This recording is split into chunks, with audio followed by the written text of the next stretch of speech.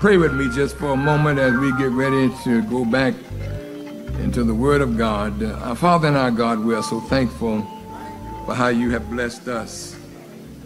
You've kept us and brought us to another day that we've never seen before. Now, Lord, let no flesh glory in your sight.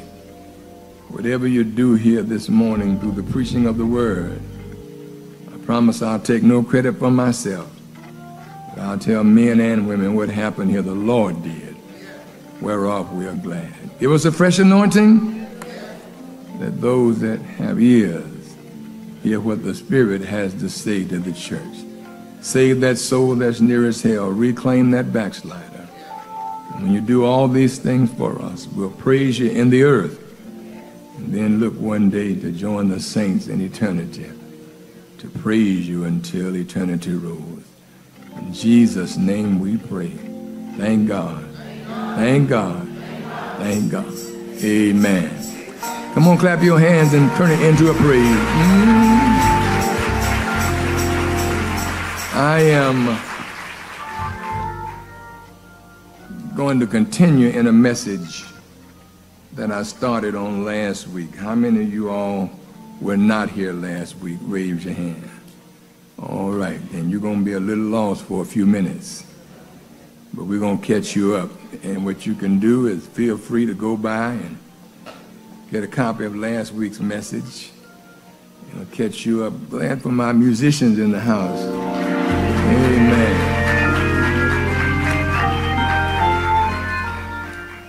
Last week I started a message, and I want you to get something out to write with and write on. Your iPad, your keypad, some pad. And if you can't help it, go the old-fashioned way and use a pen or a pencil. We are about to become so technologically savvy until I fear we're going to forget how to use old things like pens and pencils. I talked to people and talked about people who were concerned about their future. I talked about people who were concerned about their presence right now. Ushers, I'm going to let you be seated because I'm going to talk a minute before I go to my text. Come on, celebrate these wonderful ushers around the door.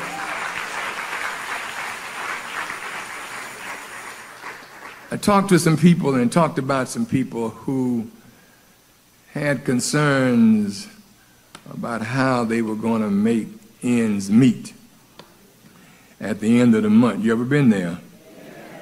Wondering how, with what you have, how in the world are you going to stretch it to accommodate all the obligations that you have for the month. Then I talked about those of us who were baby boomers, and we are moving into our retirement years, and you know, it just seemed like it was yesterday that I was footloose and fancy free as a teenager, finger popping and ditty bopping, and now I'm an old man. I am 6 decades in this world, and it just don't seem fair that it went that fast. I've been looking back over my 6 decades and wondering, where did the time go? So I am a baby boomer. And the rest of you baby boomers, you're probably wondering, well, how we're going to make it. And Americans, they say, are living longer.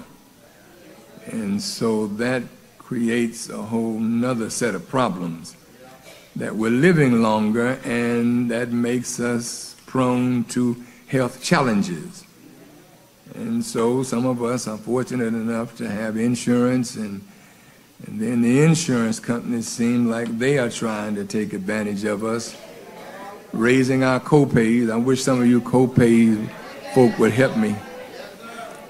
And they'll tell you what kind of medicine they ain't gonna pay for.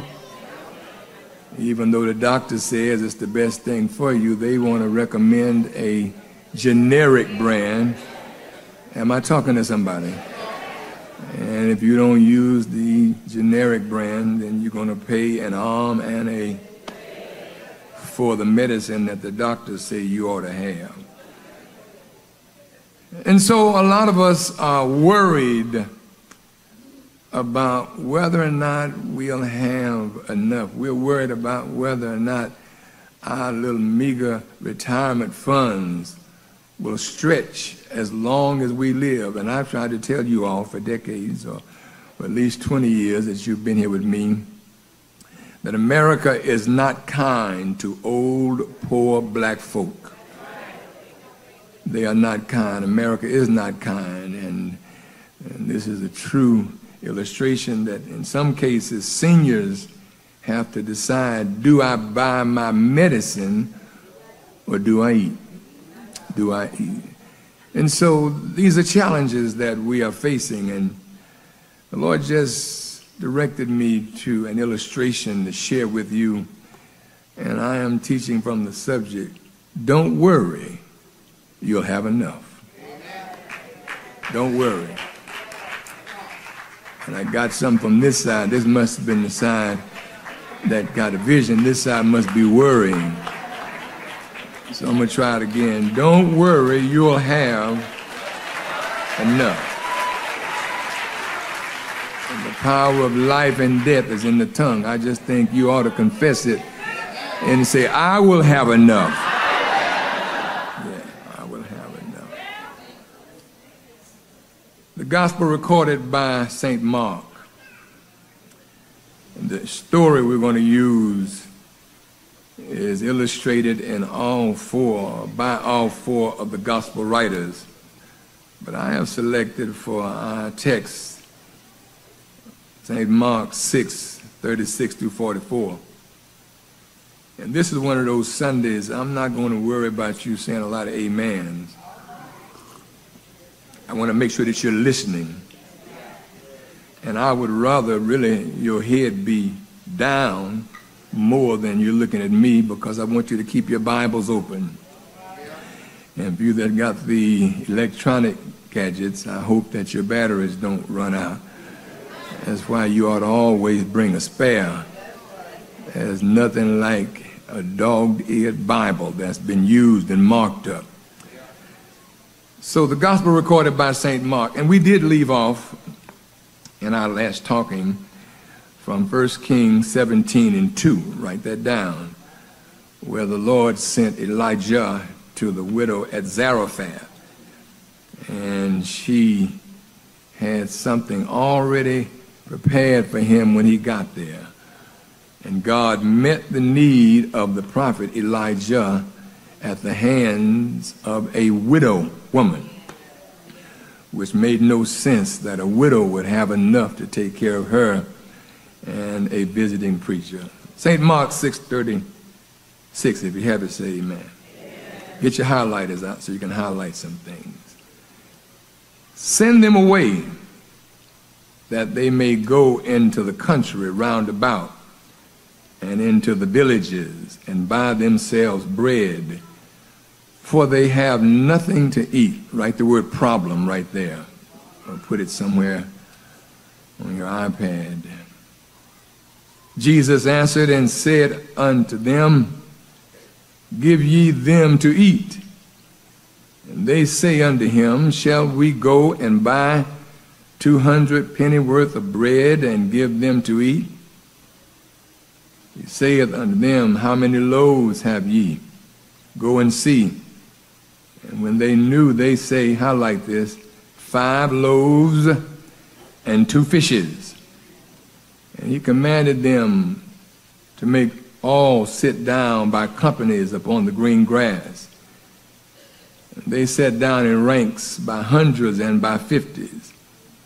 And when he had taken the 5 loaves, highlight that, and the 2 fishes, he looked up to heaven, highlight this, and blessed and brake the loaves, gave them to his disciples to set before them. And the 2 fishes divided he among them all. Write the word problem. Write big problem right there. And they did all eat and were filled. Highlight that, they were filled. Verse 43 and 44. And they took up 12 baskets full of fragments and of the fishes. Write the word miracle somewhere, wherever you're writing. And they did eat the loaves. They that did eat the loaves, eat of the loaves, were about 5,000 men.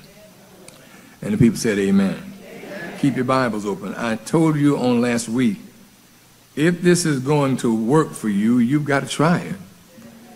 It does me no good to teach you something from a biblical standpoint and a biblical principle if you don't try it. Look at 2 Corinthians chapter 9, verse 6 and 7. I'm giving you some formulae to help you to stop worrying about whether or not you're going to have enough. I told you last week, if you want to have enough, you got to stop spending more than what you make. Can I get a witness here? You got to be frugal in some cases and not spend more than you make. You got to make more and spend less. So here is another principle I want you to remember. 2 Corinthians chapter 9, I'm going to read it from the King James and from the New Living Translation. 2 Corinthians chapter 9. If you have it, say, I got it. If you don't, say, wait a minute. All right, I'm going to wait for you. And that's why you should be in Sunday school. Shouldn't take you this long to find the Gospel of Mark in the Old Testament. I just want to make sure y'all paying attention. 2 Corinthians chapter 9 in the Old Testament. In what testament? Thank you very much. But this I say, this is the Apostle Paul, but this I say, he which soweth sparingly shall reap also sparingly, and he which soweth bountifully shall reap bountifully. Here is a principle for you. Every man according as he purposed in his heart, so let him give, not grudgingly or of necessity, for God loves a hilarious giver. God loves a cheerful giver. I wish you could be here some Sunday mornings and see the faces of folk coming around like I do during the offering. It's like you're heading to have 5 root canals at the same time. I say this, and I'm very serious. If you're going to give and be angry about it, don't give. Keep your money because you're going to need it. The New Living Translation. So I thought I should send these brothers ahead of me to make sure the gift you promised is ready. But I want it to be a willing gift, not one given grudgingly. Remember this, a farmer who plants only a few seeds will get a small crop, but the one who plants generously will get a generous crop. Verse 7, you must decide in your heart how much you're going to give, and don't give reluctantly or in response to pressure, for God loves a person who gives cheerfully. You got that one? Go to St. Luke chapter 6, verse 38. These are biblical principles that ought to help you as you consider whether or not you're going to worry about tomorrow and whether you'll have enough. I've come to try to sow into your spirit. If you do the right thing, you'll have not only enough, but you'll have more than enough. I wish 87 people would just jump up and say, I'm going to have more than enough when I need it.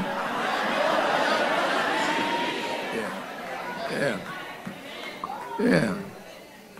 Sometimes you got to talk to yourself. Look at the text. this Bible passage that speaks to the matter of obedience to the Word of God. And what I'm about to read seemingly makes no good earthly sense. Luke 6:38, give, and it shall be given unto you. This is King James. Good measure, pressed down, and shaken together, and running over. The preface here, the foundation is, in order to have these other things come into play, you got to do one small thing that's a big challenge. You got to give. That's the challenge. That's the big challenge, because the human mindset is, if I want more, I got to keep more.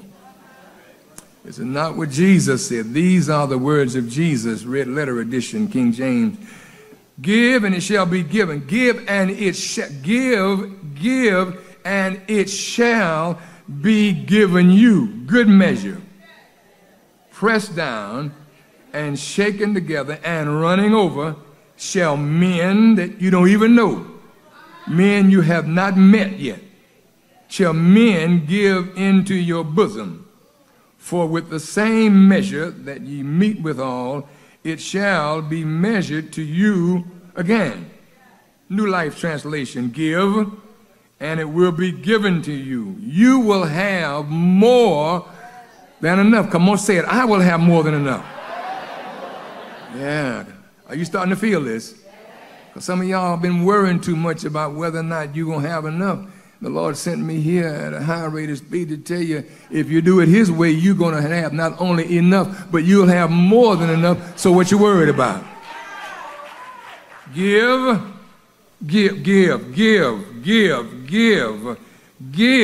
and it will be given to you. You will have more than enough. It can be pushed down and shaken together, and it'll run over as it is given to you. The way you give to others, look at this. This is the New Life edition of Luke 6:38. The way you give to others is the way you will receive in return. New Living Translation, Luke 6:38. Give. Can't get away from that word, can you? Give, and you will receive. Your gift will return to you in full, pressed down, shaken together, to make room for more. Matthew, can you hear me? I don't think you heard that. If I give, my gift that I'm giving will make room for more. I'm giving, and I'm realizing as I'm giving, I'm making room for more. I may not need more right now, but I'm going to need it in the future. So I'm giving now so I can make room for more. Running over and poured into your lap. The amount you give determines the amount you get back. The amount you give determines the amount that you get back. This part in here that says, shall men give into your bosom. And I'm trying to teach you that you can look for blessings to come from some folk you don't even know. I said, you can look for blessings to come from people you don't even know. I was reading online. How many of you all have heard of this guy by the name of Steven Spielberg? Yeah. That's a rich white man. If he was black, he'd be a rich black man with all the money he got. Steven Spielberg has a yacht that he paid $120 million for. It has 7 staterooms, and it's big enough to have 12 different passengers, including a crew of 25. Well, Steven Spielberg has said that that yacht is not big enough. So he's about to spend $160 million to buy another yacht that's about 22 feet longer than the one he has. And I said, Lord, it's going to cost him $160 million for this new yacht. Why don't you just drop a word on Brother Spielberg and tell him I don't need but 2 to build a new church, and I just need $300,000 to build this new parking lot. I think I'm gonna start checking my mailbox out. See, y'all can't even feel that. Y'all look at me and say, he done lost his mind up there. No, well, maybe I have. I may have the mind that was also in Christ Jesus. Give, and it shall be given back to you. Men shall give. And Steven Spielberg, last time I checked, was a man. And if he's going to spend $160,000 for $160 million for a new yacht, he can afford to give me a couple of $100,000. Y'all ain't saying nothing to him. You got to start thinking like that. I ain't gonna do too much of you tell your neighbor stuff, but you gotta tell your neighbor, start thinking big. Start thinking big. Start thinking bigger. Steven Spielberg don't need a new yacht for $160 million. And he got one that sleeps 12, got 7 staterooms on there, and a crew of 25. Somebody all prophesies that there's a black preacher in Richmond that's giving. And he's giving, and he's giving, and he's giving. I got news for you. Sometime God will move on folk to help you, and they ain't got a clue that it was God.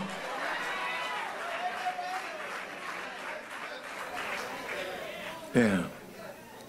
If we sow material things, we can reap spiritual treasures you never imagined. Now, it's also true that it's also true that what we keep, we lose. And what we give, we have. People think, well, if I keep it, I'm going to be safe. Let me tell you something. One sickness can rob you of everything you've ever saved. Everything you've ever put aside. One catastrophic illness, one judgment, one bad lawsuit can rob you of everything. So why not just trust God, and I'm going to give to start making room for more, and I'm going to stop worrying about whether or not I'm going to have enough. Y'all ain't saying nothing yet. If we live to give, God will see to it that we will receive. But if we live only to get, God will see to it that we lose. This principle, it does not just apply to your monetary giving, but it's about your giving of yourselves to ministry. We can give our times to a lot of different things, and then ministry comes on the backside. Did you hear me? God is jealous of your time. If you get so busy giving other things your time, God has a way of getting your attention, and the time that you should have been given, he'll take from you. Yeah, all right? Keep your Bibles open. Look at Proverbs 11 and 24. These are biblical principles I want you to remember. When we give and give liberally, good measure, pressed down and shaken together, we are sowing plentifully. We can expect to reap a bountiful harvest. Now, I told you last week, and I'm going to stand by this, I'm not saying that stingy folk will go to hell for being stingy. Don't say I said that. But I did say you could have a very miserable life in this earth that you're living in. I don't think that stingy people are happy people. They're always worrying that somebody's going to try to take the little bit that they got. But when you are liberal, when you are doing what the Bible says do, you don't have to worry about that. Because the more you give, the more you receive. You cannot beat God's giving. Now listen, this is not a message to help the church. It's to help you. Because some of you are worrying, and I'm going to teach you a strange doctrine. You can give your way out of worry. I just think you ought to write that down. I can give my way out of worry. I can give my way out of worry. Proverbs 11:24. There is he that scattereth, and yet he increases. That makes no sense to me. There is one that scatters, and yet he increases. And then there is that which withholdeth more than is necessary, but it tends to bring him poverty. Proverbs 11:25. The liberal soul, highlight that.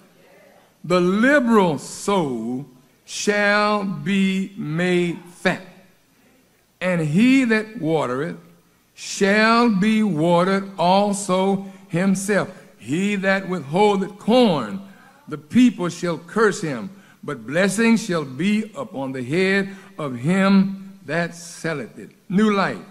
There is one who is free in giving and yet grows richer. Now think about that. It makes no human sense. There is one who is free in giving and yet he grows richer. And then there is one who keeps what he should give, but he ends up spending more. There is one who is free in giving, yet he grows richer. There is one who keeps what he should give, but he ends up needing more. The man who gives much. Am I reading the Bible? The man who gives much will have much. The man, the woman who gives much will have much, and he who helps others will be helped himself.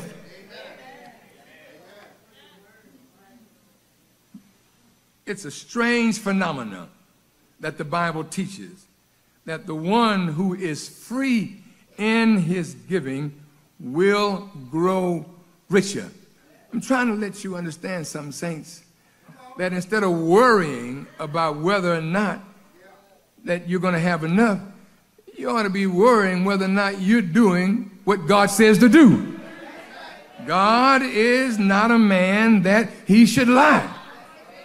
God promised if you give, you are simply making room for more. How many of y'all this morning, and you ain't ashamed to admit it, your funds are a little thin? Yeah.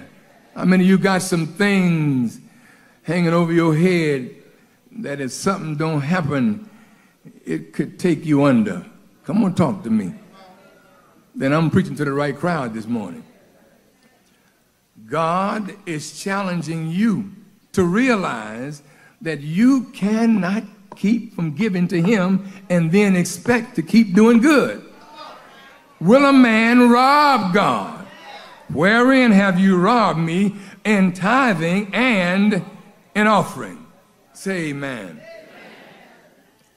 This is to get you to elevate your way of thinking, to realize that you don't have to spend another sleepless night worrying about your future. I told you I'm a baby boomer just like some of you all. And when this started to creep into my mindset, I said, Lord, this is not of you.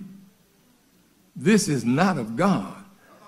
I've got to look at what the word says and then adjust my life according to the word. You said, if I give, I'm simply making room for more. And if I have a shortfall, watch this now, if I have a shortfall, God's going to take that shortfall and he's going to stretch it. Oh, Lord. I just wish you'd shake somebody's hand and say, he's stretching mine too this morning. Come on, tell him, say, he's stretching mine too. Yeah. Today is August the 9th. Some of you are worrying about August 31st, saying, I don't know how in the world I'm going to get all this stuff paid. I got some big bill. I got a huge debt that I got to pay. I don't know how. Well, then you ain't thinking right.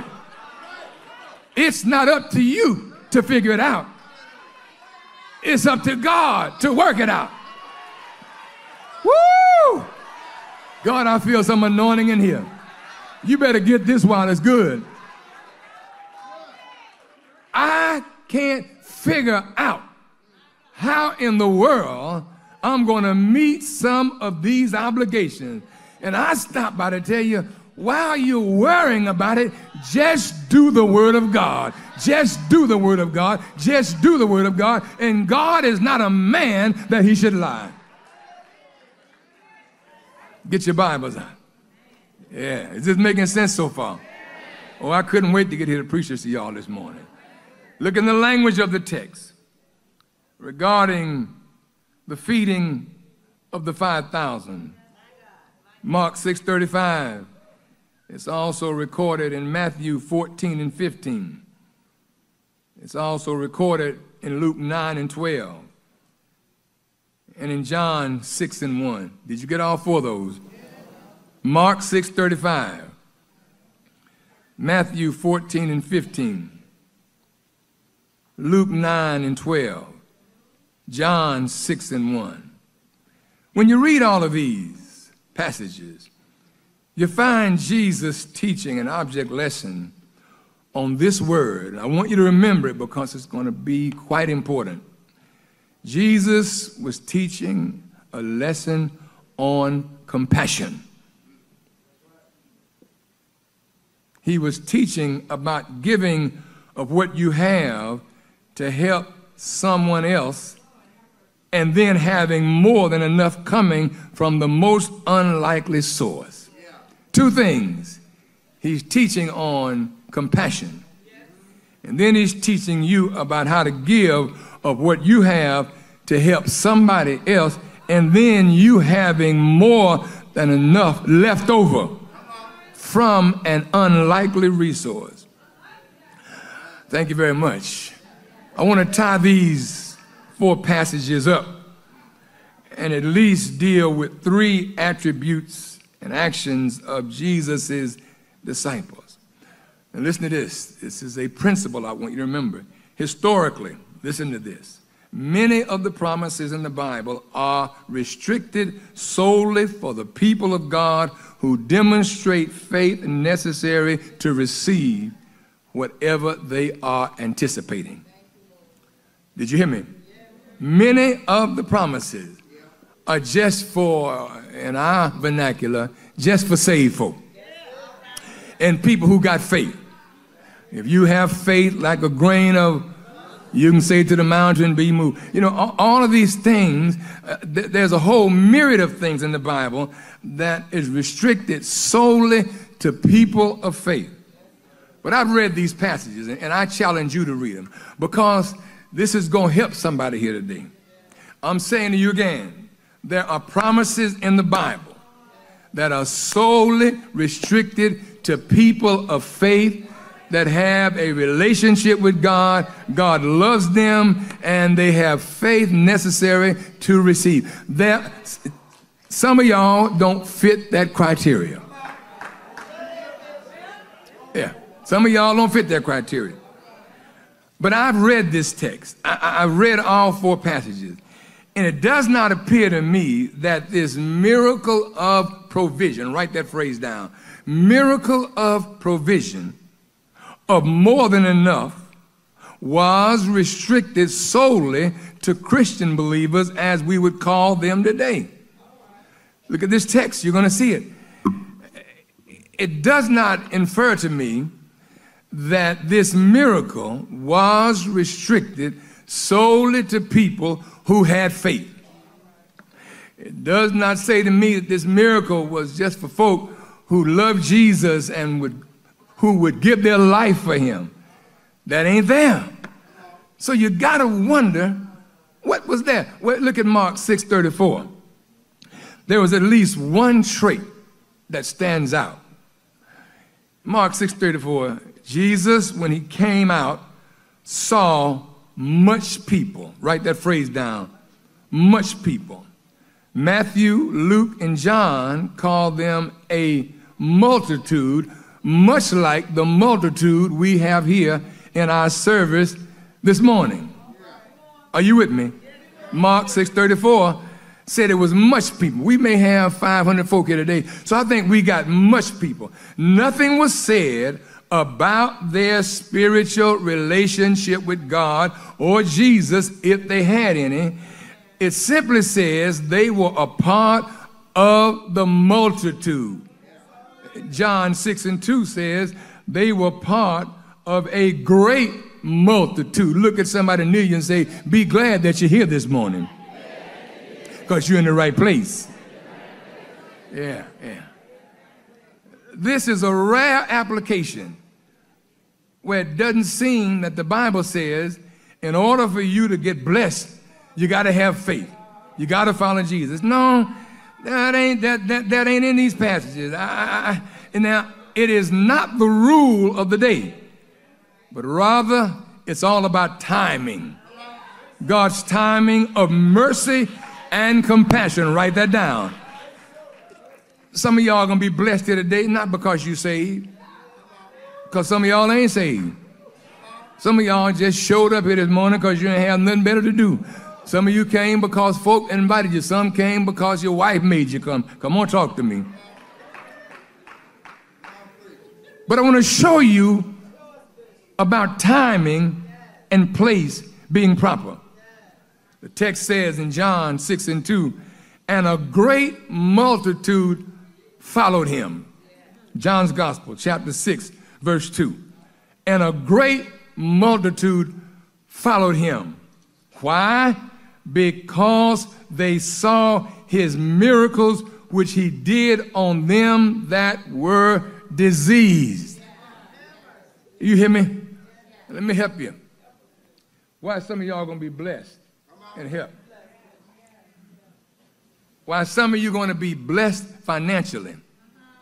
Because you're gonna go out and tell people, you know, I listened to what that man said and I tried it and it works. The more I gave, the more I got back. You ain't gonna talk about I was saved and filled with the Spirit. No, you're gonna go back and say, this is what happened to me at that place on Turner Road. And because of what you say to them about how God blessed you by being here, they're gonna come. And when they come, I'm gonna have a chance to preach Jesus to them. And some of them come, they're gonna get saved simply because you receive. Y'all ain't listening. It's in the book. The text says in John 6:2, the great multitude followed him because they saw his miracles which he did on them that were diseased. It seems to me that this large crowd kept following him because they saw the signs he was doing for the sick. Turn the road, folk. We need God to do miracles in our midst. Y'all ain't ready for this kind of preaching. And not just for you, your four and no more, but we need God to do miracles so folk can leave this building saying we went to a service and it was not like any service we ever went to, and God was doing miracles in the midst of that congregation. Come on, somebody, and clap your hands. This multitude, it was like they were only there because of the possibility of Jesus doing for them what he was doing for others. Told y'all on last week, I wound up with $2,400 coming to me from the Commonwealth of Virginia. I ain't got a clue how I wound up going on this unclaimed property stuff. I don't know what led me there. I don't know how I got there. But they called me and told me and say, Reverend, you got some money coming. Yeah, I wish I could say that money coming. I ain't gonna say it. But it's on the way. And the lady said she was gonna expedite my money. I went to the mailbox yesterday looking for the check.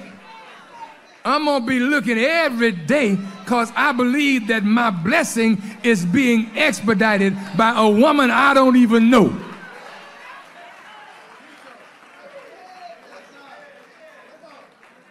Somebody heard me say that, and somebody told somebody who told somebody that works in this unclaimed property section. Somebody told somebody what I said and say, listen, call that man and ask him, can we do a seminar at Turner Road to see if anybody else got some money? Y'all ain't ready for this. We're going to have a seminar done here because of what God did for me, and some of you going to be blessed. Y'all ain't ready for this kind of preaching. You're going to be blessed. Some of you got money waiting in the state, and you don't even know about it. Somebody told somebody. Somebody said this is what they heard, and they say, see if we can go to Turner Road and see if we can have a seminar and tell the folks. Listen, I was about to give up. I got tired of calling and talking to the answer machine and hitting the button, but I kept on pushing. And the more I pushed, God was saying, I'm working this thing out for you. All you got to do is be faithful. You keep giving, and I'm going to send some money your way that you did not even know you had out there. And the money has been there since 2012.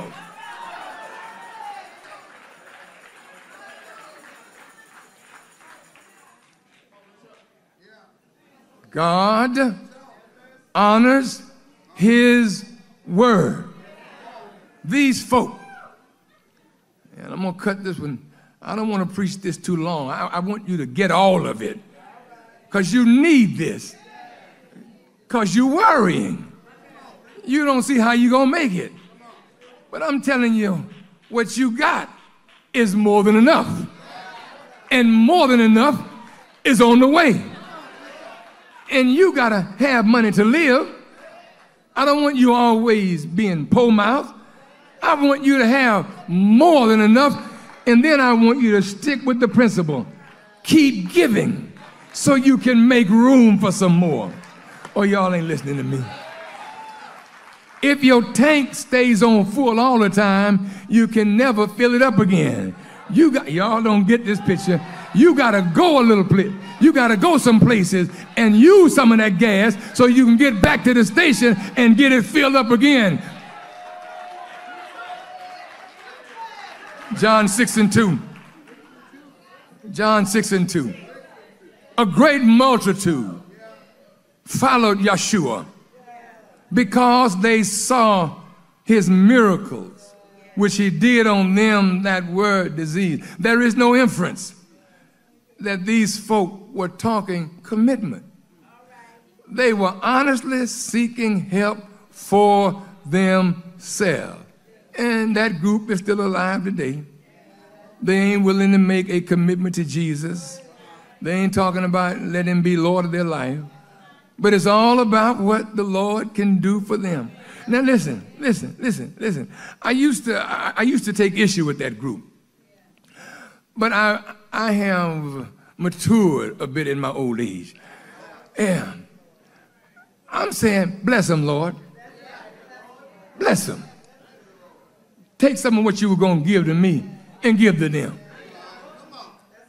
My thought is, if the Lord blesses you enough, maybe some guilt will come upon you. And your conscience will start eating you up. And you'll start thinking, how can I receive so much from God and give him so little in return? So I want God to bless all of y'all Negroes that ain't saved. I want him to just open the windows of heaven and give you more than enough. So much so until you got to tell somebody, if it had not been for the Lord on my side. You see, I want you to testify, you know, the Lord surely blessed me. And folk gonna look at you and say, is this you? And before you know it, all of the stuff that he gave you won't mean nothing to you. It's gonna all be about relationship. I want more of the giver than I do of the gift. I can't hear nobody. The gift can go away, but the giver lasts forever. Come on, clap your hands for the giver.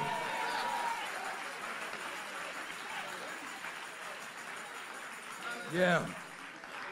This group, this group,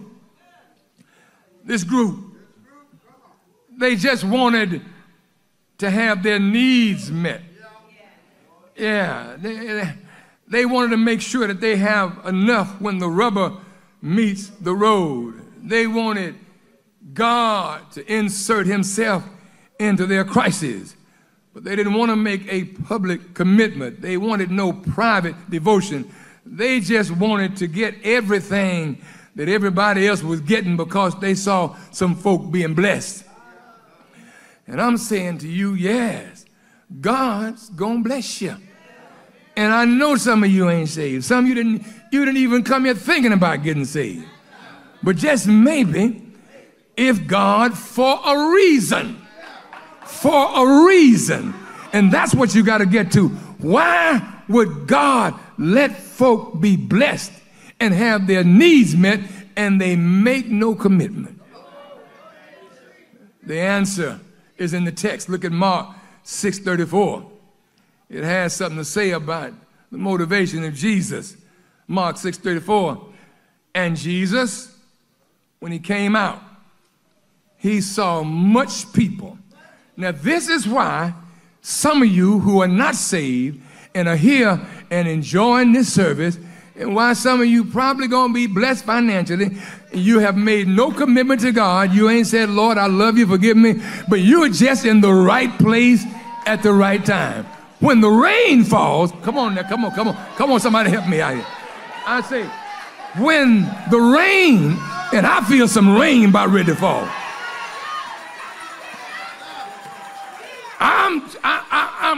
I'm asking God to bless some folk who have not made a commitment to him. I'm asking God to help some folk who are not saved. But there's a reason. God never does nothing without a reason. Sit down, sit down. Don't make me get too happy.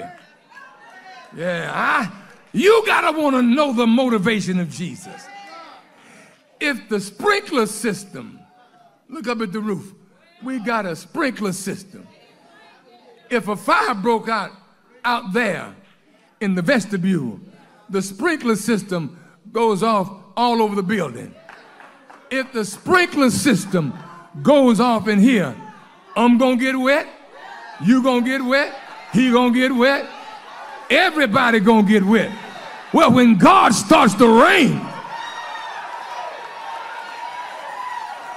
when God starts to rain financial blessing, sometimes he said, well, I'm going to bless the just as well as the unjust. I'm going to help them that don't even know me. They're going to have to scratch their head and say, how in the world did this happen? And somebody will tell them, the Lord stepped in and he made a way right on time. If you know he'll make a way right on time, tell your neighbor, I know him for myself. Hallelujah. Sit down to me. But I feel some rain. What is that? I hear the sound of thunder. I see the lightning flashing across the bosom of the cloud. And God's about to rain some blessings on some folk who do not deserve it.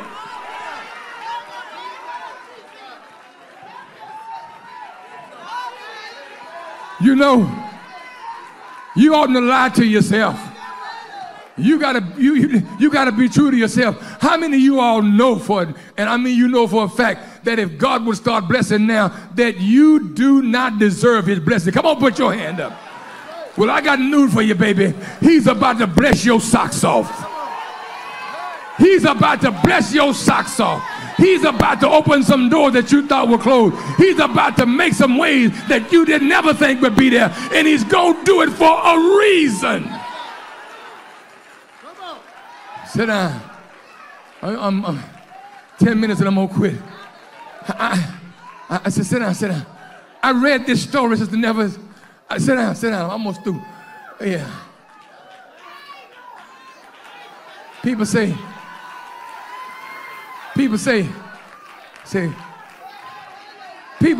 people call me a fool. Say, 'cause I'm always giving. They say, I was in New York and they talked about me. Say, he's one of the most givingest bishops in the Church of God in Christ. And people just laugh at me sometimes. And I'm laughing all the way to the bank.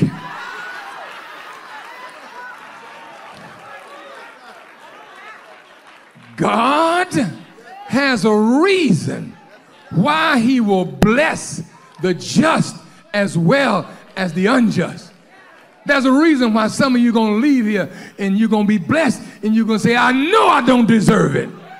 And then your conscience going to start eating at you and say, how can you receive all these good things from God and you still walk away from him? Your conscience is going to bother you. So I'm saying, God, just bless them. Just bless them so much till they say, I don't want no more. Don't give me no more. These blessings are going to come for a reason. And I think you ought to understand that. And it's in the text. I read it and I couldn't understand it. I say, but what about your people who are struggling? People who are saved and trusting you. Listen, many are the afflictions of the righteous. Many. That just goes with us. And so we ain't going nowhere. Do you hear me? We ain't gonna leave. If God doesn't do anything else for me, I ain't going nowhere.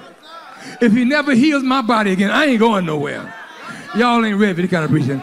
If he takes everything I got, I ain't going nowhere. He ain't got to give me nothing else to make me stay. I'm gonna stay because I love him. I've gotten beyond the need thing. I'm here because how I love Jesus. Oh, how I love Jesus, because he first loved me. So sit down. I ain't going nowhere. But it's you folk out there. You sit down. You ain't so clear about this relationship stuff. So the way to get to you, God can get to you through your money and through what you need. Because some of you know you this close to bankruptcy. You this close to a foreclosure. You're this close to being evicted. You are this close to losing. And so God said, well, what I'm going to do? I'm going to rain on them. I'm going to rain on them. They've been coming to church. Some of y'all ain't members here, but you've been hanging around. You know why? Because you're in the multitude. Y'all ain't with this kind of preaching here. You've been coming. They always praising. And he's no singing as preacher ever heard. He sings all the time. Yeah. You know why I sing? Because you don't know this joy I have. The world didn't give it. May not have a lot of money, but this joy I have, the world didn't give it, and the world can't take it away. I sing because I'm happy. I sing because I'm free. And so you coming. You coming here because something is drawing you here. But baby, you getting ready for the best. You going to the chiefest place. Y'all ain't ready. That goes way back. Yeah. And so God said, sit down. He said, I want to bless him. I want, and I was befuddled. Why would Jesus let the folk be helped in the multitude? I don't have a prophetic anointing to this extent. Now, some of my friends do. They can pick this one out and pick this one out and pick that one out. Every now and then, God pulls the curtains back and let me see some things just to validate him. Not me, but to validate him. And so I don't have that kind of anointing. But if I did, I might well say, okay, you, God's going to bless you because of your life. You, God, because of your life. But then there could be the antithesis. And you wouldn't like that part. For me to say, okay, he's going to bless you. He's going to bless you. He's going to bless you. Not because you deserve it, but there's a reason why. You need it, and he's going to bless you. You ain't living worth nothing. You have not committed yourself to him, but he's going to open doors for you. He's going to give you more than enough. And so I looked at that thing and I wondered, I said, God, this ain't making no sense. I don't understand. But it's in the text. Look at Mark 6:34. And look what Jesus said. Look at the motivation of Jesus. This is why some of you are going to be blessed today. Look at Mark 6:34. This speaks about the motivation of Jesus. And Jesus, when he came out, saw much people. He did not challenge them to let him cast the devils out. He didn't say, come unto me, all you that are laboring and heavy laden. He didn't say any of those platitudes. But I'm reading the Bible, ain't I? When Jesus came out, he saw much people. So why did Jesus do what he did? And he was moved. Oh, that ought to got you right there. Because some of you are being helped under that umbrella. Not because you're so right, but because of this verse right here. Jesus is here this morning. And some of you know you ain't right with him. But his compassion, somebody scream compassion. His compassion is in the room today. His compassion, his mercy, his compassion. Jesus is looking in this congregation today. The Holy Ghost is here today, and the compassion of the Lord is present.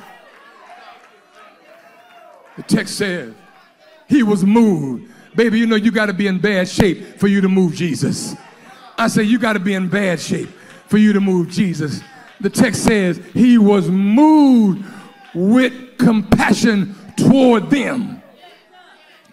He was moved with compassion toward them. He was moved with compassion. He was moved. They were in the crowd. They were in the multitude. And Jesus didn't point them out. He said, I'm not going to embarrass you. I want you to know why I'm about to bless you. Because I was moved with compassion. Oh, y'all ain't ready for this. I don't know about you, but I've been to that church where I didn't need nothing except his compassion. I needed his mercies that were renewed every day. I need the compassion of God. I needed God to have compassion on me. While on others thou art calling, do not pass me by. Look at the text. And I'm just about finished for today. Mark 14 and 14. Look at Mark 14 and 14. It really buttresses Matthew 14 and 14. It really buttresses Mark 6:34. Listen to what it says in Matthew 14 and 14. If I'm reading the Bible, you ought to say something to me. Yeah. And Jesus, you do know him, don't you? Matthew 14, 14. And Jesus went forth and saw what? A great multitude. A lot of folk here this morning. A lot of folk here. You wait. I ain't going to embarrass you. I ain't going to shout you out. I ain't going to say, you need to come up here and get right with God. No, ain't the time for that right now. You got to see a miracle first. Miracles come to validate God in the earth. When people have their backs up against the wall and they see no way out and something comes along and helps them and they realize somebody prayed for me, had me on their mind. When they realize that somebody, how many of y'all have had folks say, pray for me? And then things got better. When things get better for them, you need to remind them that they ask you to pray for them and that they ought to take time and give God some praise. You say, well, no, they can't, they ain't saved, they can't praise him. You're too dumb to talk to. If the rocks cry out, woo! I I say if the rocks cry out, even somebody that's a rank sinner ought to have enough sense to say, God, I couldn't have made it if it had not been for you on my side. If I'm talking to somebody, slap your neighbor a high five and say, the Lord helped me when I couldn't help myself.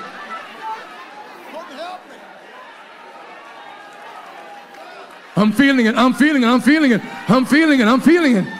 Yeah. How many of you know he stepped in right on time? Just before they were going to put you outdoors, God sent somebody by with a little piece of money and say, here's a little something in your hand. I'm going to leave you now. Take your seat. I'm feeling you. I feel you. I feel you. I feel you. I feel you. I feel you. I feel you. Doctors say something. Lawyers say something. Don't make no never mind. I just want his compassion. Yeah, the doctor say I ain't gonna make it. The lawyer say I'm in bad shape. I don't care what they say. I just need his compassion. And you know what? That's why you got to stay in church. Oh, y'all ain't gonna like this kind of preaching. Some of you don't come. You come every now and then. Listen, I need to come so I can be in the multitude. Y'all ain't ready for this kind of preaching. I want to be in the multitude, so if God decides to bless in the multitude, even if my life is not right, just maybe God will bless. When God blesses the multitude, I want to be there in Saturday morning prayer. I don't pray at home, but I'm going to come if I just got to come here, and I'm just going to sit here. I don't know what's going to happen, but if the saints are praying, if the saints are praying, God's ear is listening. And when God blesses them, if I'm in the multitude, somebody scream the multitude. If I'm in the multitude, just maybe he's going to bless me too. Take your seat. I got to close here. But if you feel some compassion here, throw your head back and say, thank you, sir. Yeah, sit down, sit down. Mark 14, Matthew 14:14.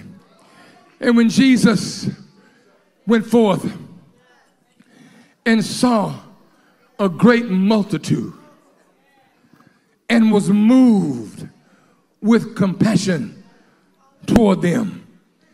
When Jesus saw the multitude, without putting them on the witness stand, when Jesus saw the multitude in Matthew 14:14, he was moved with compassion toward them, and he healed their sick.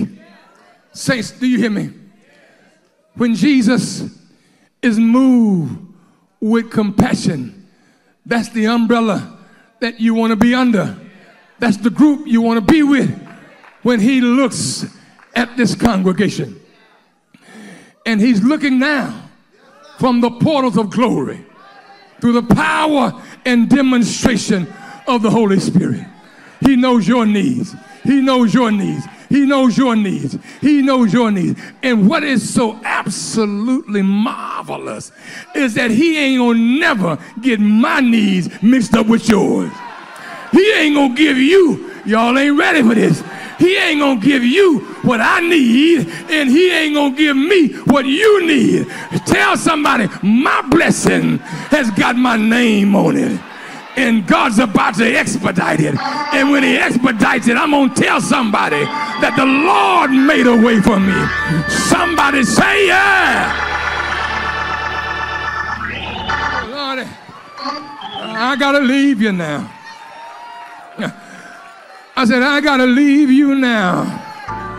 I gotta leave you now. I gotta leave you now. I know the Lord is making a way right now. He's looking from heaven down with compassion. Oh Lord, my life, my life, my life, my life. My life might not be everything it ought to be, but I thank the Lord. Yes, I do. Do you you hear me? I thank the Lord that he's kept me through dangers seen and dangers not seen. I thank the Lord that I know if it had not been for God's compassion, I would have been destroyed. What the devil, did you hear me? What the devil meant for my harm. Somebody say God. Come on and say God. Yes, sir. He stepped right in. He took my situation when I know my life was not all that it should have been. But his compassion. And Brother Bishop, I'm so glad, yes I am, that this morning you came to where I was and let me know it's not because I've been so perfect. It's not because I've been so right. But God looked at the multitude and he saw me and he called my number and said, because of my compassion, I'm gonna reign. Somebody say rain. I'm gonna rain on the just as well as the unjust. I'm ready to pour you out a blessing that you won't have room enough to receive. I need somebody here that can understand my preaching, that will just say, Lord, I thank you for what you've already done. Lord, I thank you for keeping me. Lord, I thank you for watching over my family. Say yeah. Say yeah. I don't deserve it. I said I don't deserve it. I don't deserve it. I shouldn't have it. But in the multitude, say yeah. In the multitude, I see some people out there. You know that you don't deserve it. You know that you messed up.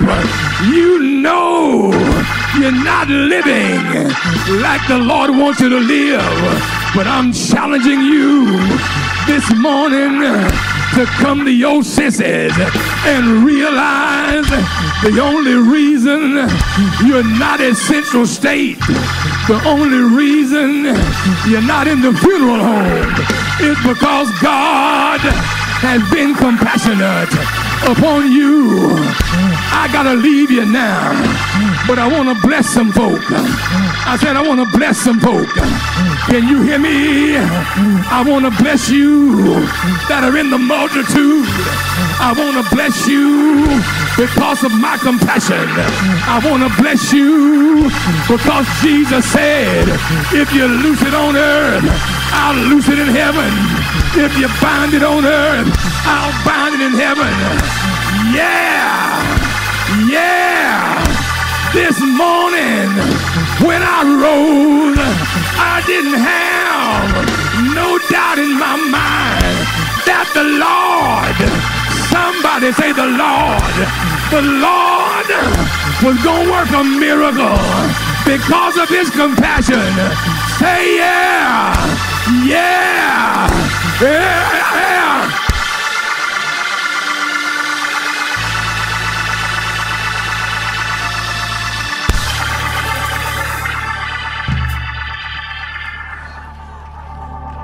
This is why. Let me speak prophetically now. Just hold on. I'm gonna slip into my gift just for a moment. This is why there are at least 7 people here this morning.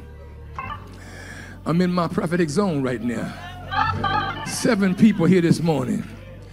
The devil didn't just start trying to alienate you from the multitude. He's already done it. He has orchestrated a plan devised to keep you estranged from the multitude.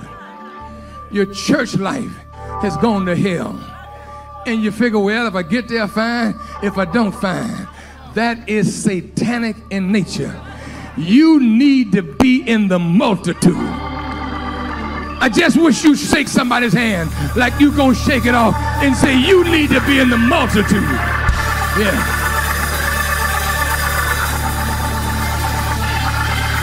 Your blessing is in the multitude. Oh, Lordy. Oh, Lordy. Oh, Lord. Oh, Lord. Oh, Lord.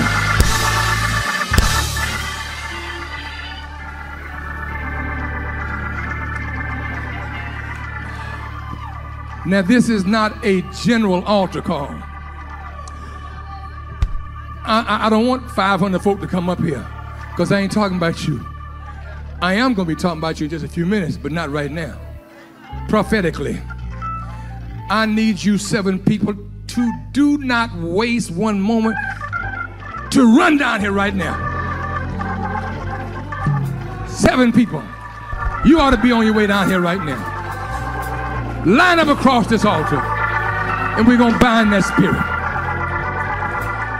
That's it. I don't need no more to come. Yeah. Come on. On this side, Angel. On this side. Yeah. Come on, Johnny. On this side. Yes, sir. Yes, sir. He been trying, baby, to keep you out. Silly, he been trying to keep you out. And he almost succeeded. But your blessing. Somebody scream, your blessing. Your blessing is in the multitude. In the multitude. I feel an anointing here. But I also sense a satanic presence. You don't hear me? When you start dealing in spiritual warfare, Satan sends emissaries. And I'm sensing a satanic influence in the room today. I just need 400 people to shout the blood.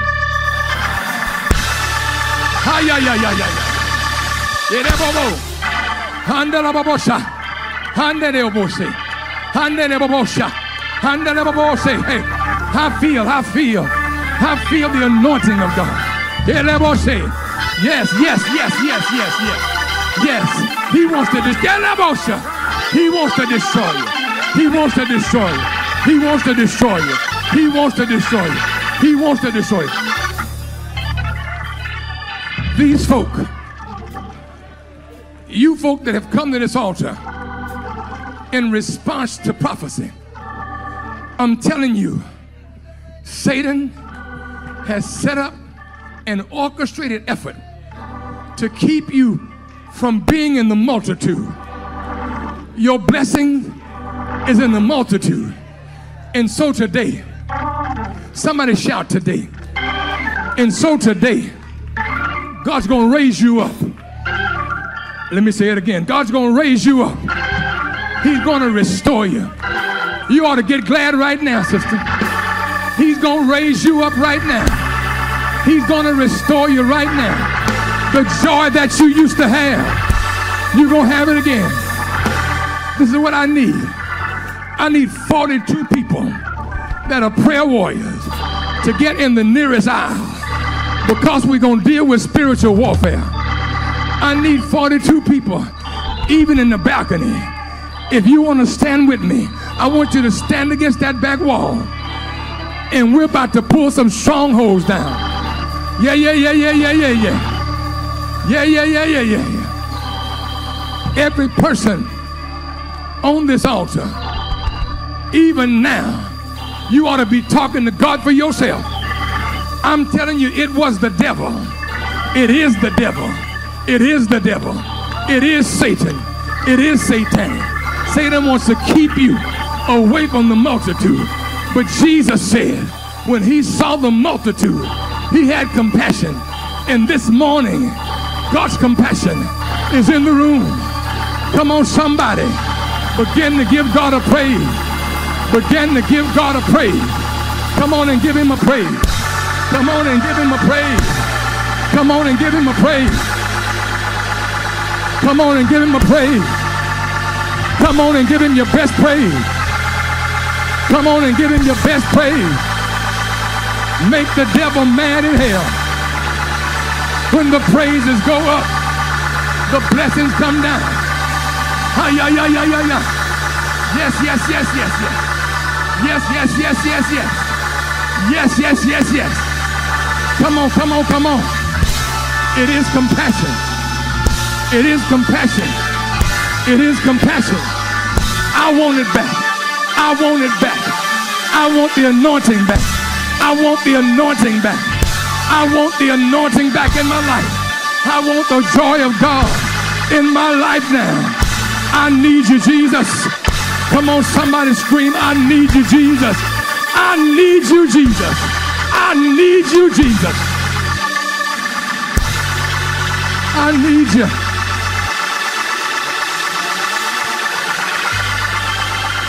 Prayer warriors, this is where I need you.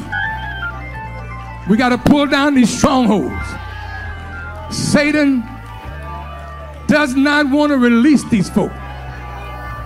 He has orchestrated a plan to separate them from the multitude. They've lost their joy. They've lost their peace. But this morning, Jesus becomes our great restorer. He comes to restore. He comes to restore.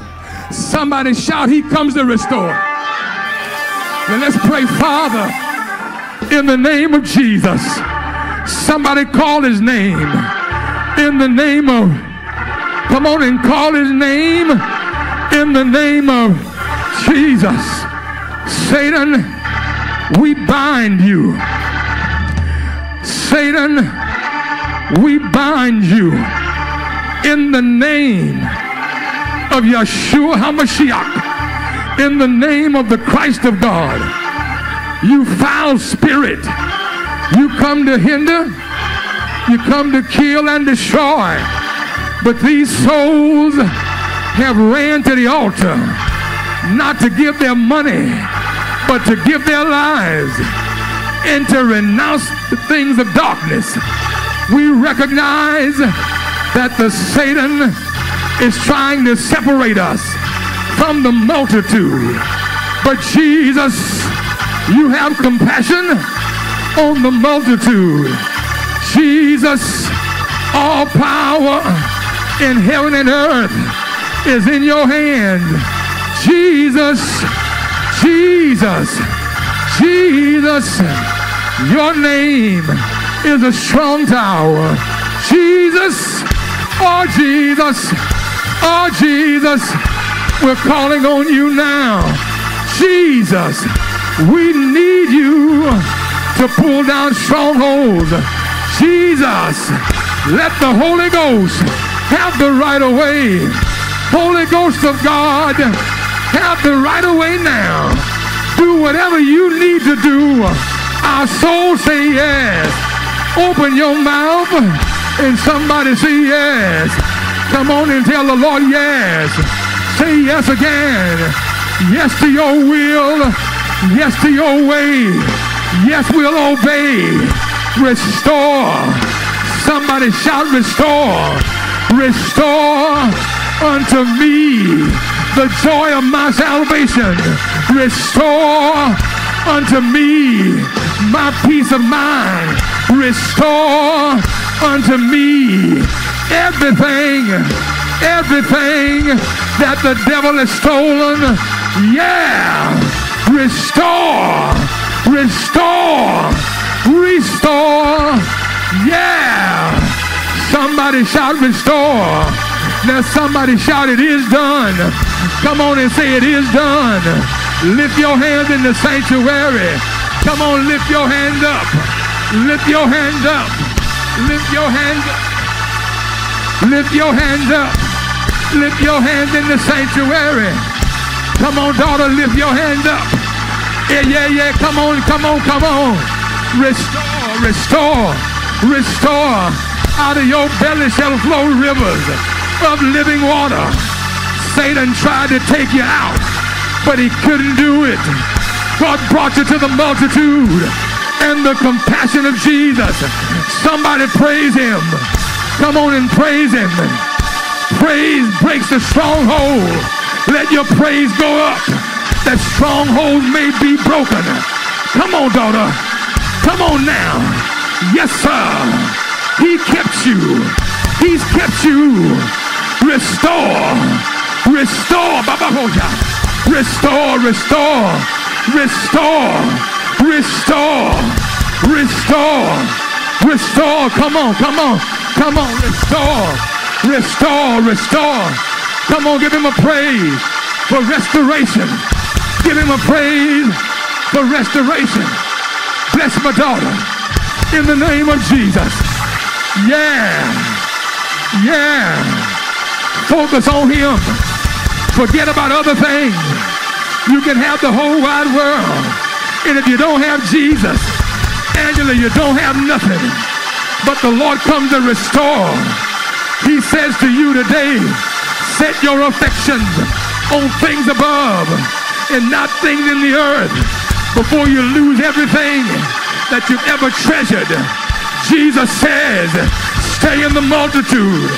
Stay in the multitude. Stay in the multitude. Somebody give him praise. Stay in the multitude. Stay in the multitude. Stay in the multitude. Come on, Shala. Yes, yes, yes, yes. Yes, yes, yes, yes. Satan is trying to separate you. But what shall separate me from the love of God in Christ Jesus? Nothing. In all these things, we are more. Somebody shout more. We are more than conquerors. We are more than conquerors. Now come on and pray.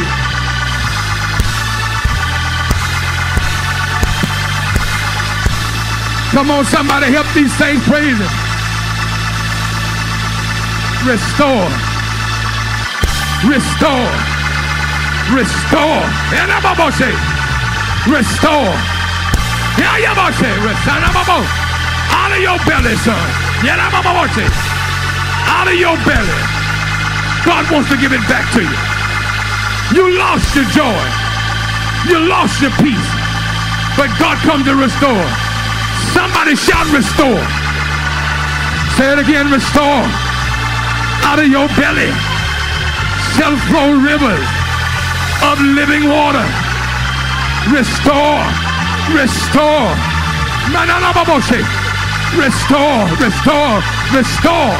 Restore. Restore. Restore. Hallelujah. Restore now. Restore now. Restore now. Restore now. As you give yourself to him, he'll restore. He'll restore.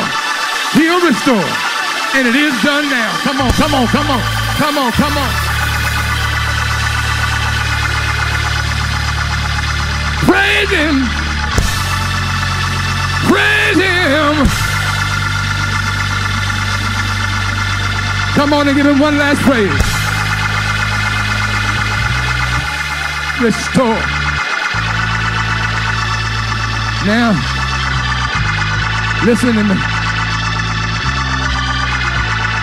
Hallelujah. I want you prayer workers on the altar. Now listen to me. Do not, prophetically, do not let one of these folk that came to this altar walk back to their seat by themselves. If you do, that spirit is going to come and take the seed that's been planted in them away from them. And they're going to wind up in a worse condition. So when you walk them back, the whole way back, you are pleading the blood of Christ. The blood of Christ. The blood of Christ. The blood of Christ. And the more you sow that into them, the more their joy is going to come. Take them now and walk them back to their seat.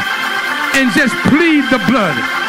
And let the joy of God, the joy of God, Anthony, the joy of God, the joy of God, the joy of God, the joy of God, the joy of God, Yes, yes, yes, yes. I'm in the multitude. I'm in the multitude. Come on, come on, come on, come on. Stay with him, stay with him, stay with him. Stay with him, stay with him. Ay, ay, ay, ay. Oh, Lordy. Oh, Lordy. Oh, Lordy.